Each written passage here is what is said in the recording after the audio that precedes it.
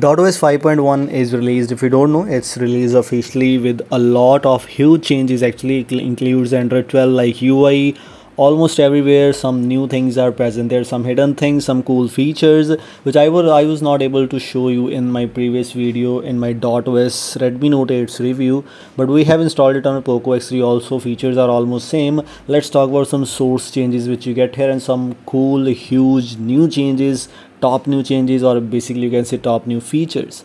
The first one include this monet whenever, which is a very good feature. It's almost same like Android version 12.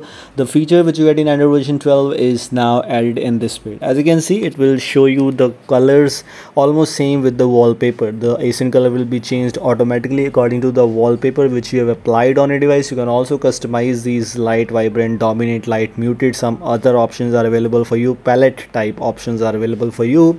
These are some cool and interesting customizations available, and this is the first change which you get here. You can customize a lot of things, by the way. This is included in the lab in .os customizations hub. This is a very good change and some of the users will definitely love this thing. It also includes this edit option available. As you can see, edit settings, the same UI which you get in Android version 12, so looks quite good. Second one which we have is the UI change in settings. As you can see, the things are categorized now. Privacy, others, includes this customization hub. We include the personalized connectivity. These are properly sorted and maybe this looks quite good. In other sub menus you can see animations are there, something same like Android version 12. Samsung UI, One UI is present there, looks quite good.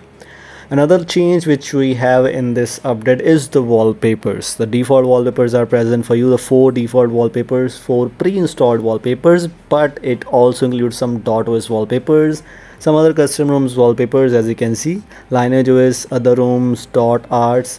So if you are bored with some default wallpapers which are pre-installed, you don't need to install any kind of third-party wallpaper app for that.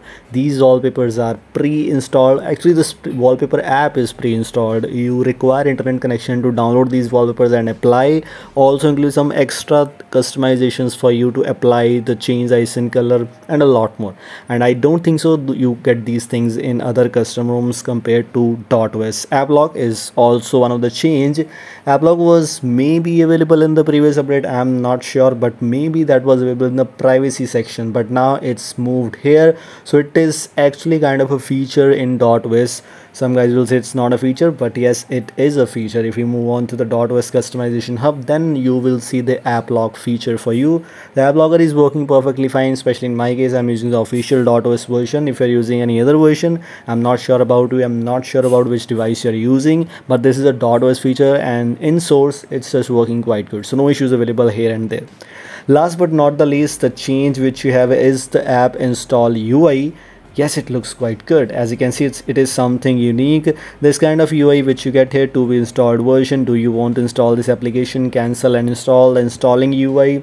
This looks quite great and amazing, and this is the only thing which you get in .os, or you can say this is the thing which you only get in .os. You don't get these options in any other custom room. Honestly, I tried a lot of custom rooms but didn't got this feature yet on any device, any kind of custom room. The thing is, it's a new thing. Maybe some other upcoming custom rooms might have this feature. If you want to update any app, you will see this kind of UI. Do you want to install an update? Installed. There's some arrow space to be installed.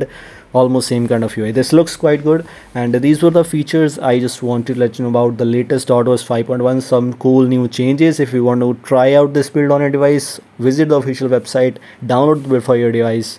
This is all. Goodbye.